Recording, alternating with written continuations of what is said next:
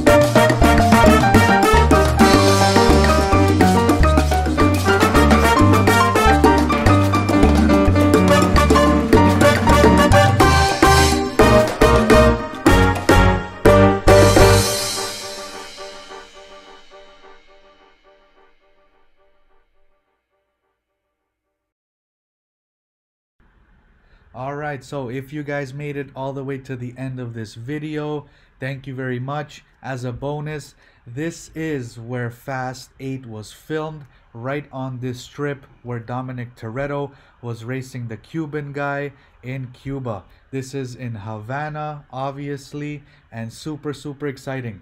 So right here at the end of this strip on the right side is where Dominic Toretto flipped the car right into the water. I cannot believe that I got to see this in person. Right here, guys, right there on the right is where Dominic Toretto flipped the car right into the water. This is going in my books, guys. Seeing this in person, it's just mind-blowing and super exciting. I did want to leave this part all the way to the end of this video just as a cherry on top. Thank you guys for watching, and we'll see you in the next one. Peace out, guys.